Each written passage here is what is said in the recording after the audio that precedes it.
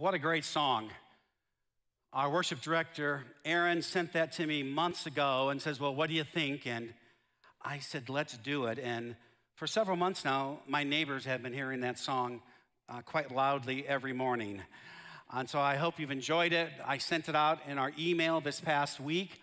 So if you haven't had a chance to listen to it, just click on that. And as you'll hear in the message today, that having a heart of gratitude is key to our life. In fact, even as I was writing this whole message, that song was playing over and over and over. Well, again, having a heart of gratitude is central to who we are as people. And just let me just say, I'm Juno, I'm the lead pastor here, and it is an honor to be able to share with you all this morning. And of course, you keep asking me about Ezra, my grandson, and yes, he also says hi to you. He has missed seeing you every week, and that's him a couple days ago. And today, I want to also introduce to you, I think, our youngest child in our church, and her name is Ella Naomi. Isn't she just wonderful? David is her dad that plays bass, right? Guitar. He plays something up. They're all the same, if you ask me. One of those things like this. Oh, anyway. And I'm assuming, Courtney, they're in the back. Let me just say, as a grandpa of a new grandchild with a daughter that's a little sensitive, she goes, Dad, every time I bring Ezra out, people want to touch him. And she goes, I don't know where those hands have been. And so if you see little Ella out there, be careful on the touch. Just admire from a distance. Elijah is her older brother, and they are doing great together. And so whether it's Ella or our online guests, let's just give a round of applause for those who are tuning in today. And as you've heard, we are continuing our series, Summer in the Psalms. And again, the Psalms connect with so many people because they are such an incredible description. They reflect our lives and all the different feelings and emotions that we experience in life. And they are the reminder that in every season of our life, we are to go back and to reflect on the character of God, on God's promises, and on the presence of God. You know, the Psalms are not just a form of worship, they're songs, in fact, but they also serve as a way of shifting, and maybe in today's language I would use the word pivoting, because we've had to learn to pivot more and more. It helps us to pivot to what's most important in our life and to be continually looking toward God, no matter what our experiences or what our feelings. So let's pray. Lord, thank you for your living word, your message that points us to Jesus, your message that was written a long time ago in a culture that's different than ours, yet it speaks to our hearts and our culture today. Thanks for being a God who doesn't want us to check our emotions at the door, but you invite us to bring them into this place where your presence is, this place where we are a part of community. So we are thankful. We are thankful for the power you have to change our lives. We are thankful that the hope we have in you is that life goes on far beyond our current realities. And so just simply thank you. And I pray that today you will open our eyes to see you more clearly. Amen. So have you ever texted somebody, and if you know me, you've probably received a text or two. Have you called somebody? Have you emailed somebody? And have you said, no, I need to talk with you, but yet no response. So you reach out again. No response. Now the term today, I think that's called ghosting, right? Now parents, okay, men, this is sexist, I know. I've talked to way too many men whose wives never pick up the phone when they call, never respond to a text. But the reverse of that Ladies, I've been on the receiving end that men, when we don't pick up that phone, we're in trouble. We don't respond to that text almost immediately. It's like, where you been? I've been texting you 3 minutes ago, a minute ago. You haven't responded. Well, that's what David was feeling in this chapter in the Psalms. He was feeling that he was being ghosted by God. I almost made that the title, but I almost felt guilty even writing that out. Because we know God doesn't ghost us. But if we were honest, there are times when we do feel that God is absent, that he's ignoring our pleas, that we can't figure out what is going on. And again, that's what King David was doing in this psalm. King David was a guy who didn't always have his act together, and if you missed last week's sermon, you're going to want to catch that. He wasn't perfect, and yet he was King David. He was a guy that had earned the title, a man after God's own heart. And David asked the question that, let's be honest, that most of us have at one time or another.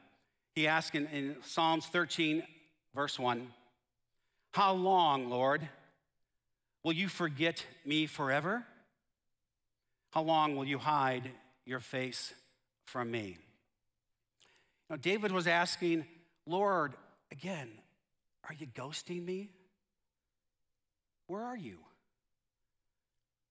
You're not letting me know what to do.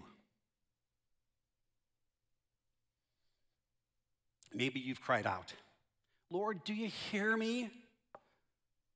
This isn't easy. This isn't fair. This isn't right. Why don't you let me know something? Why don't you?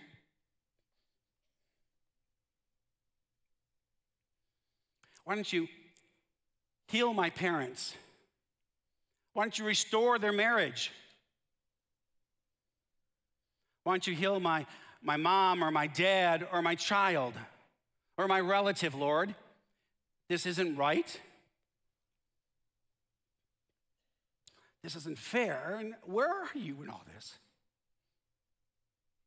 How long will you hide your face from me? You must have, and if you haven't, let me encourage you that it is okay to ask the questions. God, why aren't you answering me? God, I need you now. I need to make a decision. I want to do what's best, but I'm clueless and I need your help. Maybe you've bargained with God. I'll do anything. I'll even be a pastor, Lord. That is not a confession. No, he was saying, don't be a pastor. No, that wasn't what God was saying to me. But we all bargain. We make those bargaining chips. I'll never do something again if. Just answer me, God. And again, David was an important guy.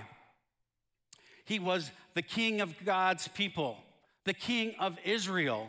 He's an important person. And yet he was feeling that God wasn't there. And as we've mentioned, David had some struggles in his own life. He was told by God, hey, you're my anointed one, which took a guy named Saul out of the picture. Saul got mad and hunted David like an animal. And then David's son tried to take over his dad's kingdom. So don't you think there were some times, despite David blowing it numerous times, there were times that David had the right to question God. David was in some difficult places, and this psalm, this prayer, is written as a reflection of his heart. And again, I'm confident that every one of us, no matter what our situation is, that we have had similar prayers to our God.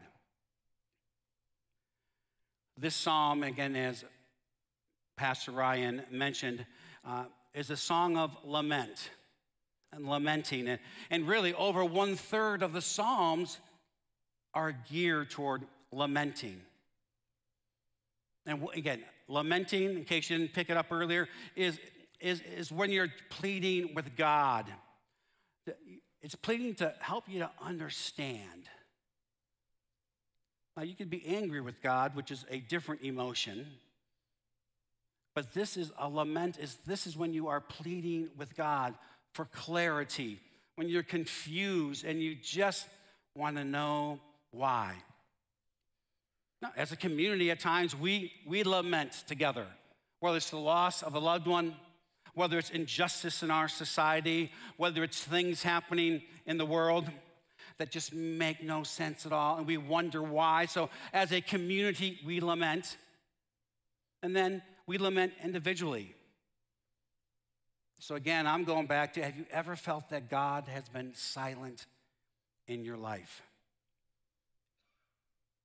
When have you pleaded with God for an answer? These are great questions for you to talk about, in your life group. When have you cried out, please, Lord, I just have to know why. And for those of you who know me, you might be thinking, oh, I know what Juno's lamented about. He's going to lament about his wife who struggled with an 11-year battle of cancer. And that really isn't what I had lamented about. I thought through this several weeks ago as I was preparing. I think that's what I should say. But it's really, if I was honest, not what I was lamenting. Oh, do I miss my wife? Of course. Will I get some of those answers when I get to heaven? Yes. I was just grateful that 11 years earlier, she didn't die. And that we had 11 extra years. So I didn't question God about her death. Now, I did question God while I was driving around the city of Phoenix with a dying woman in my car, and not a hospital would take her in. It was a little surreal, people. I could not find a place to take her. Now, if that was lamenting, maybe, but it is a major question I have, and I just had to process some of my disappointment in our medical system. So when I'm thinking about lamenting, the Lord did bring two areas to my mind. One would be during my dating years, and there were a lot of them. I seriously questioned God as to why he just didn't plop the Miss Wonderful into my life. When I was in my mid-20s, my late 20s, when I turned 30, in my early 30s. Man, and again, there were a lot of people praying for me that I'd find Miss Wonderful. And if God would have answered my prayers on women who I thought I would have married or I wanted to marry, I would have had many wives. Now, if I lived in Utah, that would have been okay. But my understanding of marriage and God designed one man and one woman, that just didn't work. And yet it was just after a couple dates, this young blonde came into my office at the university with some flowers and chocolate chip cookies.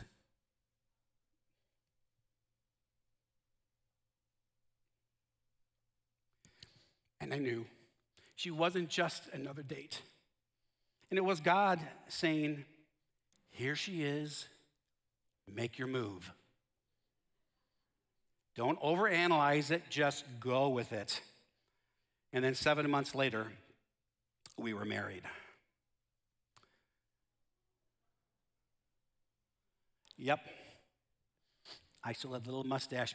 Some of my friends call that, I won't tell you what they call that mustache. But anyway, nonetheless, I lamented for years as to why I wasn't getting married.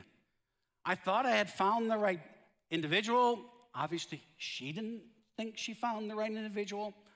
But that was a sincere season of lament. Lord, why? What's going on? What am I not doing? What should I be doing? And then the other area was when, after my wife and I were married, our struggle, and many of you know, our struggle with infertility and trying to have a baby naturally. I mean, I'd worked in a university, people. I heard one too many stories about Juno. We did it just once, and now we're pregnant. And I'm like, I find that hard to believe. For those of you who have struggled with infertility, you've done it more than just once. And you've done it with the aid of medication and with x-rays and with surgeries, and still no child. You know, thousands and thousands of dollars later, it's like, no baby.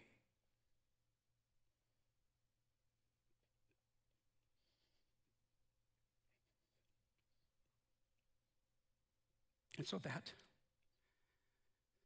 that was a season of lament. I would have to leave the church I was at. I wasn't a pastor then, when they did baby dedications or baby baptisms. It was just too painful. Because in my mind, I'm thinking some of these parents don't even deserve to have a kid, let's be honest. And yet we wanted a child so bad, and yet no child, even after they put 3 embryos back into Bonnie. It was just a few months before I went to seminary, and I thought, oh, if I'm gonna be a dad of triplets, Ryan and Hartley, hats off to you with twins. But I thought if I was gonna be a dad for triplets, I was gonna withdraw from seminary. Some of you were thinking, rats, too bad he didn't have triplets, he wouldn't be here today. Who knows what would have happened? But I do know that that didn't happen. And so, but what I also know is what is even more important, that we never would have discovered the blessing of adopting Mackenzie. We brought her home the day after she was born, and she is our precious daughter and our gift from God. And yet, in the middle of the journey, sincerely, folks, I was lamenting as to why this wasn't happening. I was 33. I saved myself until marriage. I should have had a baby like on a honeymoon night.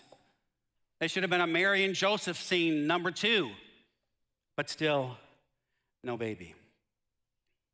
And yet, in it all, there is indeed God's faithfulness. And even as that song we sang earlier, and I don't know about you, but when I sing these songs, it's like my mind runs through the tapes of my life. For those of you who are not old enough, tapes are something that you recorded things on years ago. But those tapes those tapes just go through my mind as I sing these songs of praise and of worship. And I know that some of you are lamenting today. And that's okay. That's healthy. That's how God has wired us. Oh, you may look good on the outside. Oh, you may have a great job and a wonderful car. Your family may look just picture perfect for everybody else. But there is something inside where you are just questioning in all sincerity and asking God, what is the deal with this? Again, you feel like David as he was crying out again in verse 1, how long, Lord, will you forget me forever? How long will I hide? How long will you hide your face from me? Again, people, your seasons of lament are healthy and normal, and God welcomes your laments. So let us go to verse 2 and continue to see how David works through his experience. How long must I wrestle with my thoughts and day after day have sorrow in my heart? How long will my enemy triumph over me? David was dwelling on his feelings and his problems. He was focused on the downside of his situation, and in our own situation, we forget. We forget the reality of God's presence. And it is very easy to slip into a season of discouragement or even a season of depression. David's depressed because of his relationship with God. He wasn't feeling that God was present. He was feeling that God was absent. He was feeling that God was ghosting him. David was depressed because in his processing, he was processing all himself. He kept playing the tapes over and over in his own mind. He was dwelling on it versus asking God more about it. And finally, he was concerned that his enemies might be successful over him. He continued to worry. And I tell you, folks, it's the what-ifs that are damaging. It's the what-ifs that can take your faith down a bad rabbit trail. What if? What if? What about this?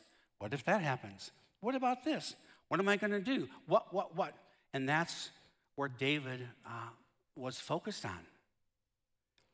He is feeling and he is behaving in ways that just contributed to really a depression. Now, James Montgomery Boyce says there are several potential sources of a spiritual depression. One is that your temperament. You're just wired that way. Maybe you are wired about the what-ifs in life, and you are just what if. Maybe you have an illness, and it's in our illnesses that can drain all of our energy, our physical energy, and even our emotions. And we just don't have the energy to think clearly or the energy to fight off some false truths that are happening. And then that can lead us to depression. And I think if any of you have been sick, you know, you just don't have the energy. Maybe you're exhausted. Maybe you've worked so hard and you feel like, we've done it, bravo, this is done. And yet, you feel alone. You're exhausted. And we all have our own self-made pity parties at times. Or finally, maybe you just had a huge letdown, emotional letdown. You bought the big house, yay, and now you're like, for the next 30 years? Or you got the new car, it smells great. It's spotless, the kids haven't been in it. Now for the next 7 years, you got a payment that you're thinking, what was I drinking when I bought this thing? This is ridiculous. Or even more serious, how about post-wedding depressions? You know, all this attention on a young couple, they get married, done your yesterday's news. You know, no more attention about your big day and what's going to happen. And even the very real postpartum depression. You've been carrying this baby for 9 months, and I have all these parties, and everyone's so thankful before your baby. You have the baby, and everybody's off to the next party. Then you add in the whole hormone thing going on, and no doubt, being let down, having a huge letdown from an emotional experience can really lead us to depression. And so what do we do? Well, in verses 3 and 4, David offers a prayer that is honest and recalls his dependence on God. It's a pivotal prayer. I don't want to call it the pee-pee prayer because some of your minds would go to a bad place. But it's a pivotal prayer for us. Look on me and answer, Lord, my God. Give light to my eyes, enlighten my eyes. Is it another way of saying that? Or I will sleep in death, and my enemy will say, I have overcome him, and my foes will rejoice when I fall. David knew that even though he felt a certain way, he cried out to God to open his eyes. Give me your spirit. Now, David was concerned that if he fell asleep in the Lord, that he would have a spiritual death. And so he wanted his eyes open, and he wanted to be alive so his enemies wouldn't win. And so again, in our lamenting people, even if we feel that God may not be listening, God wants us to cry out with everything that we have. God wants us to remember the basics of our faith in him. Now, this passage also brings up that dirty word in churches. 7 letters. It's a F word with 7 letters, and it's feeling. See, some of us don't like that word feeling. Some of us try to ignore it completely. And yet our feelings are an expression of God's image in us. God has created us. Some people ignore feelings and they will want nothing to do. They say their feelings have nothing to do with who God is. Maybe it's just what they ate that day. And I will say, if we ignore our feelings, we are shortchanging how God has created us. God created us to feel anger. And at times, yes, there is a righteous anger. And at times, you may be angry, and that's okay. God has created us to have these feelings of anger and love and care and joy and sorrow and compassion. We're made in the image of God, and so he's given us these feelings. Our feelings are a gift. And so to ignore them or to say they don't exist is really, again, shortchanging who God is and how God has created you and me. Again, feelings have their place. And our feelings need to be checked with reality often. And that's why community is so important. Because you can run those feelings past people who love you, people who want to point you toward Jesus. And you can process those feelings with those people who care about you. And then you have the other side where people just run everything, their whole life, by feelings.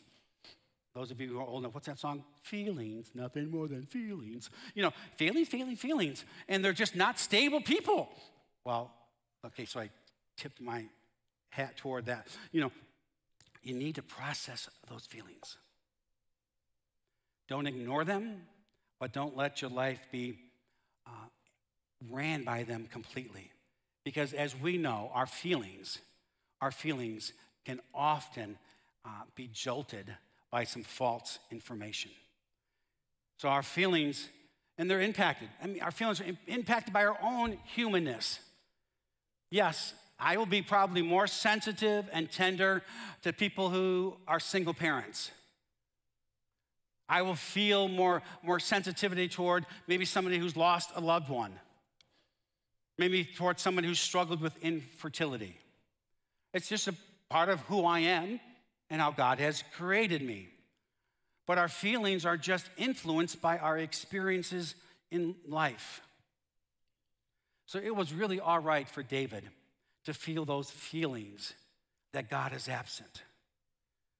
It's all right for him it's natural and it's normal and it's healthy for him to go to God with his feelings.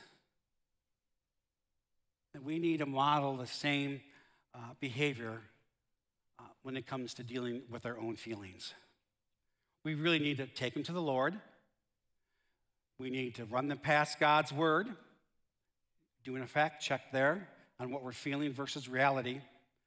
And then again, as I mentioned just a few minutes ago, we need to be in community with other people that can help guide us through our feelings. Paul reminds us about this in Ephesians 1:17 and 18. I keep asking that the God of our Lord Jesus Christ, the glorious Father, may give you the spirit of wisdom and revelation so that you may know him better. I pray that the eyes of your heart may be enlightened in order that you may know the hope in which he has called you, the riches of his glory's inheritance in his holy people. That we use wisdom. That we pray that our eyes will be opened. And again, in our lamenting, in our time when we are feeling that God is silent, let's remember we need that reality check. Let us remember that we've been created by God, Almighty, maker of heaven and earth, and to ask God to open up the eyes of our heart, to open up the eyes of our mind so that we can check our feeling against the truth of his word, so that we can check our feelings against really what is happening around us. And we see that. We see that what David writes in verses 5 and 6 of how we can process in a healthy way our feelings. But I trust in your unfailing love. My heart rejoices in your salvation. I will sing the Lord's praise, for he has been good to me. Friends, David's pivot is formed by having a heart of gratitude. And no doubt, the remedy of some of our lamenting happens as we remind ourselves of the goodness of God. Because when reality hits, all of our attention, our energy, and our emotion is in that situation, forgetting the whole reality of what God has done for us and how he wants us to live our lives and what he has already done for us.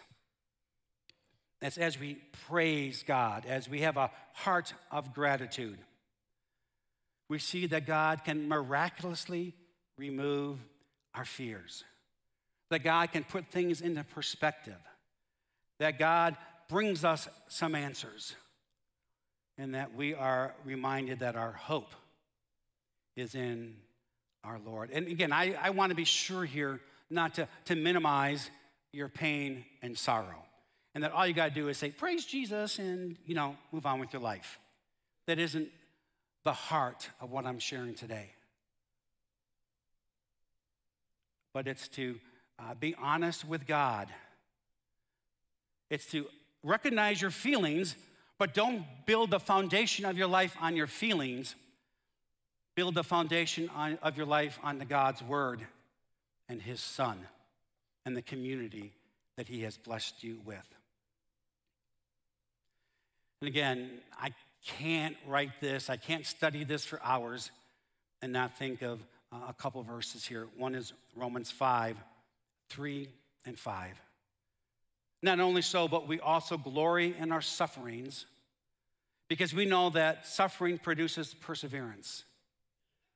Perseverance, character, and character, hope. And hope does not put us to shame because God's love has been poured into our hearts through the Holy Spirit who's been given to us. We all have, or we all will suffer heartache and disappointments. There's nothing in Scripture that says because we open our eyes to Jesus, we can skip all the painful experiences in life. Yet, a part of who we are needs to be, again, on that foundation of who Jesus is. And the way to take slow steps at times, maybe, is to, again, create a heart of gratitude in your own life. Again, Paul wraps it up this way in Philippians 4, 6, and 7. Do not be anxious for anything, but in every situation, by prayer and petition with thanksgiving, present your request to God. And the peace of God, which surpasses all understanding, will guard your hearts and your minds in Christ Jesus. It doesn't say that life will be perfect, but it says, and the peace of God, which transcends all understanding, will guard your hearts and your minds in Christ Jesus. Yep, we're going to feel at times that God is ghosting us. So let us rely on God's word, on God's people. And let us create even more a holy habit that in everything, by prayer and thanksgiving, let us make our requests known to God. And then again, as I just read, and as David ends the psalm, I will trust in your unfailing love. My heart rejoices in your salvation. I will sing the Lord's praise, for he has been good to me. Let's pray. Thank you for being a God who hears our concerns and our praises. Thank you for welcoming our questions, Lord, and helping us to figure out life. We thank you for your word that points us to you. We thank you for community that brings us close to you. And we thank you that we can sing praises to you for all you have been and all that you have done for us. And God's people said,